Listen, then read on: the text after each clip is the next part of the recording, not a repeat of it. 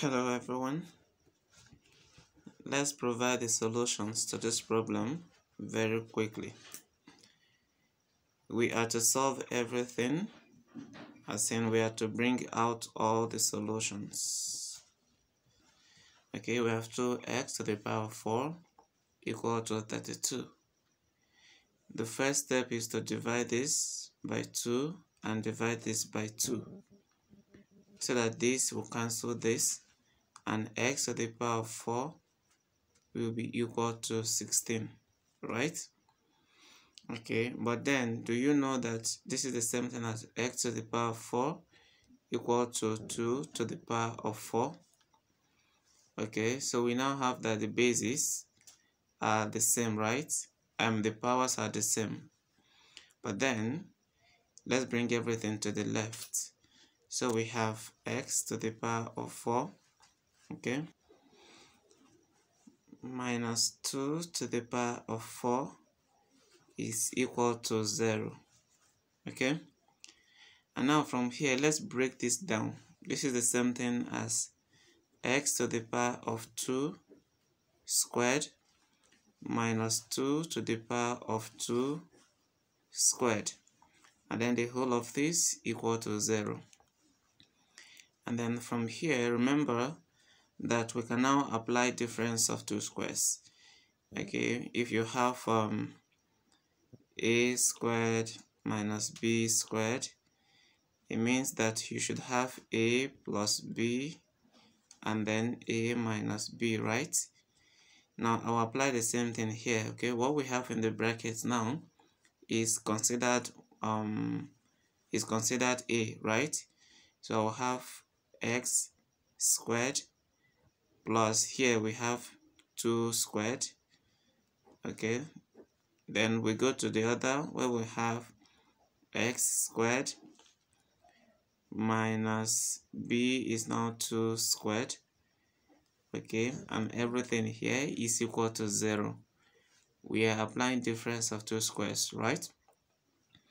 Okay, so the next thing is, remember that this is the same thing as x squared plus 4, because how do I call it? 2 squared will give us 4, right? So we'll have this in the first bracket, and in the second this will still appear, right? X squared minus 2 squared. Now I could have written this as 4, but then I also want to apply difference of two squares here. But do you know that this is the same thing as x squared plus 4 equals 0, or x squared minus 2 squared equals 0? Yes, because at this point you can apply your difference of two squares.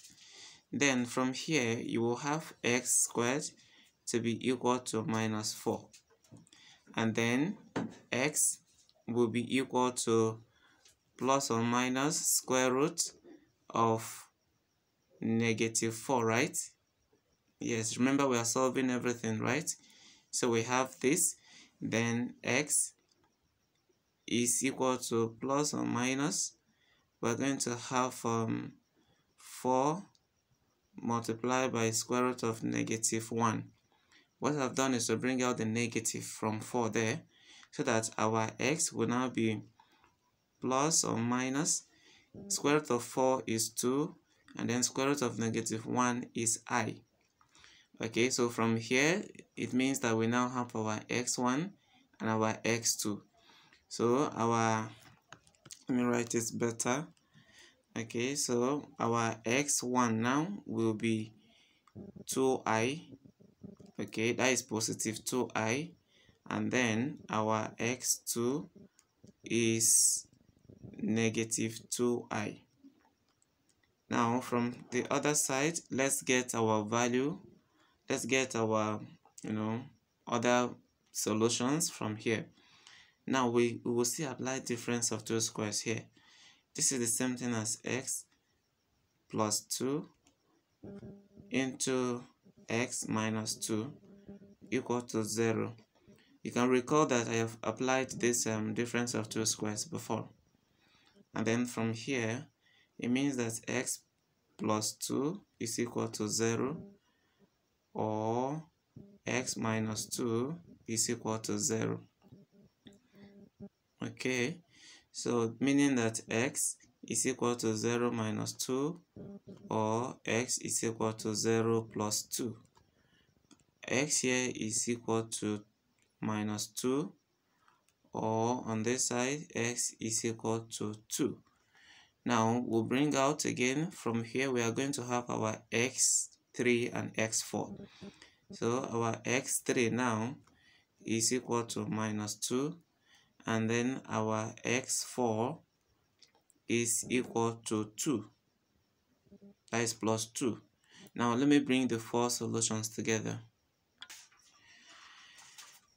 Okay, so these are the four values. We have x1 to be 2i, x2 to be minus 2i, x3 to be minus 2, and x4 to be 2.